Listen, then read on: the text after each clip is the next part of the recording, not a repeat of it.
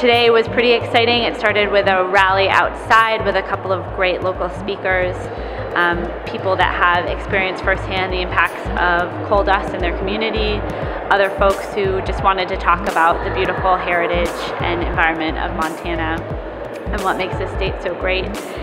After the rally concluded, we marched in. There were close to 100 of us streaming through the doors of the Capitol building, singing and chanting. We marched to the governor's office, which is down one of the long corridors here in the Capitol, delivered the letter to the governor's staff, and then came back out to the Rotunda, where people sat down and started just occupying the space. It's been absolutely incredible. I mean, there's folks here from all over Montana, as well as Oregon, Washington, Idaho.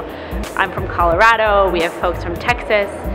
We went around the circle this morning and people just talked about why they were here and where they're from.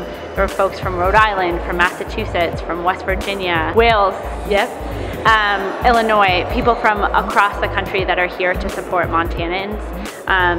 It's a real opportunity for the State Land Board of Montana to say no and put us in the direction of a clean energy future out west. On the flip side of that, it's also an incredibly dangerous precedent that we could be setting here, that we're opening up the markets for Powder River Basin coal to be sent overseas.